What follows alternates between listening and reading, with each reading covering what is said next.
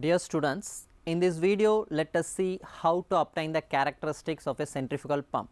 What you see here is a centrifugal pump. To obtain the main characteristics, we make use of variable speed. First, keep the centrifugal pump delivery gate valve closed, then switch on the centrifugal pump.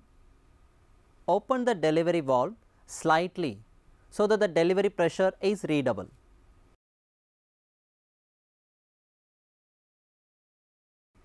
Operate the butterfly valve of the collection tank to find out the time for 100 mm rise of water level in the collection tank.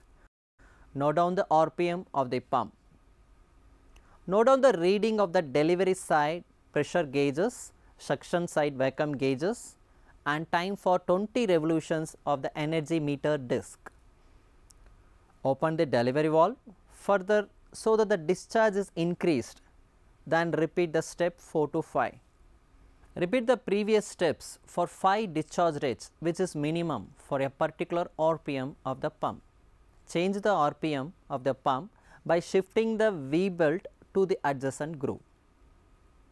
Repeat step 4 to 8 for all possible speeds. With this we get the main characteristics of the centrifugal pump.